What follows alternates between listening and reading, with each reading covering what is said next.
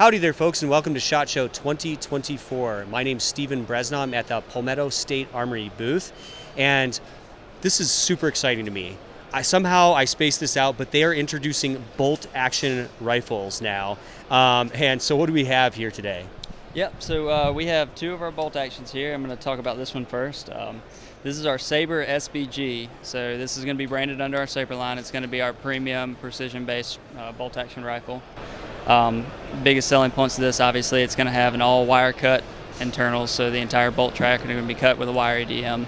We have integrated pick rail and lug, recoil lug, so everything's on the receiver right there. All right, and with this recoil lug being part of the receiver, what is the style of that recoil lug? So it'll be just like a standard Remington 700 style recoil lug. It'll just be machined into the receiver.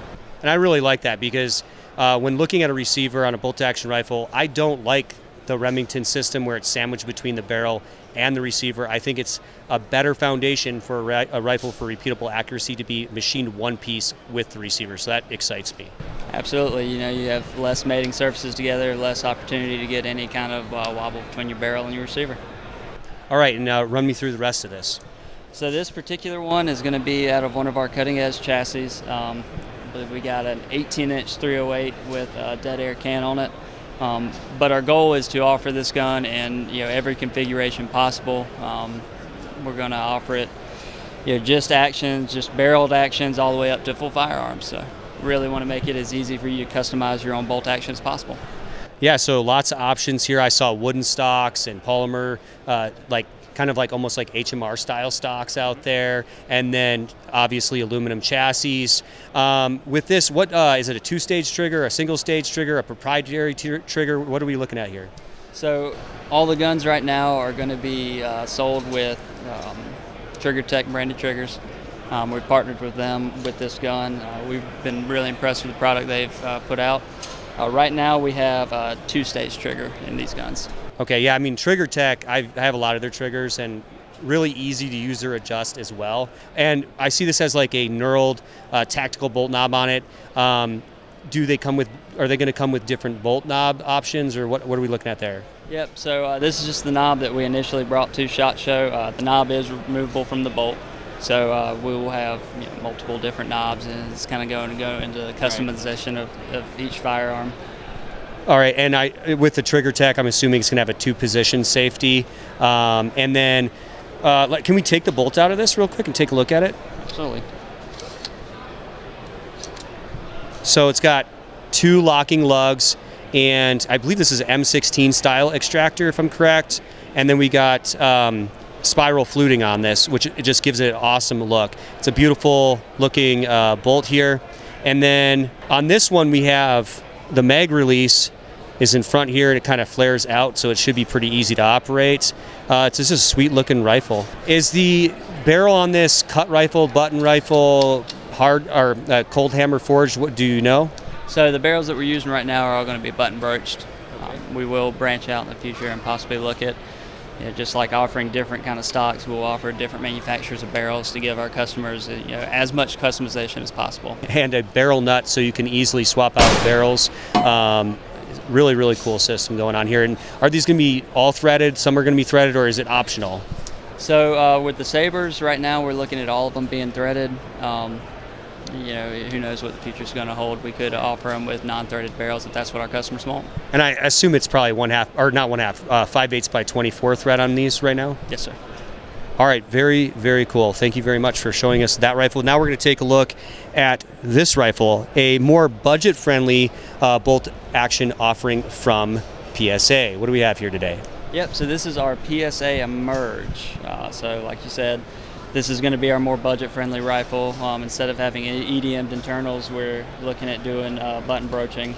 It will have the traditional recoil lug that is sandwiched off of the barrel nut. So less components machined into your receiver, but it still is going to keep with what we're trying to do with the Sabre. So we're going to offer it from being able to buy single parts all the way up to fully assembled rifles. We're going to have it in a multitude of stocks.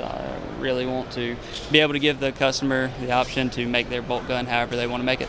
And so you say a multitude of stocks. I saw a bunch out there. Is it going to be available in chassis options as well? I know this is kind of like a hybrid. I call this kind of a hybrid option. It's kind of like a stock / chassis the way it's designed.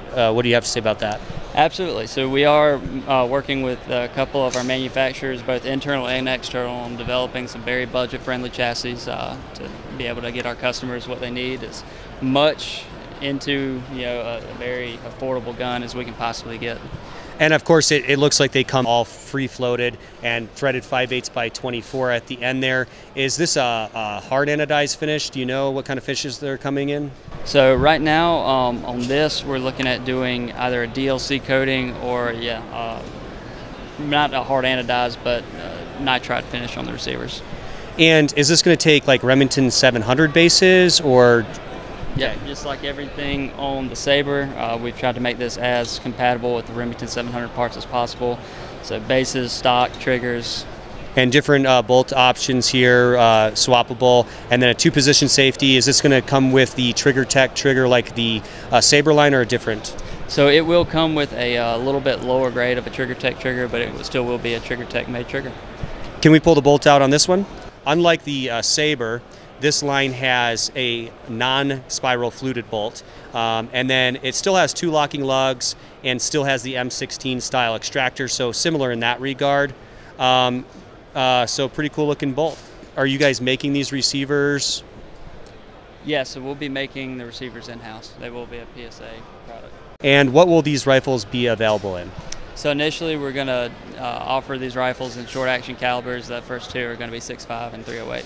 All right, so when will this rifle and the Sabre line be available? So the Sabre line we are actively working on now, and we're going to try to get it in production by the end of the year. The PSA Emerge is what we consider a concept gun, right?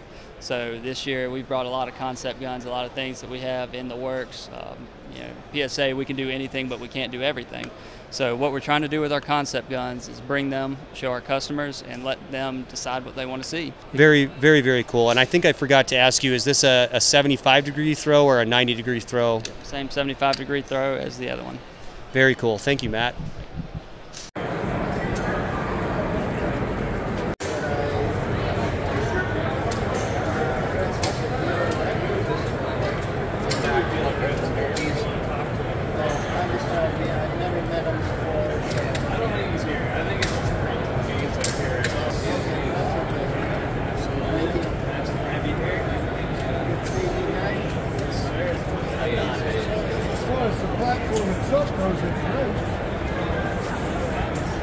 Thanks for watching Bullets for Bucks. Check out this next video and subscribe.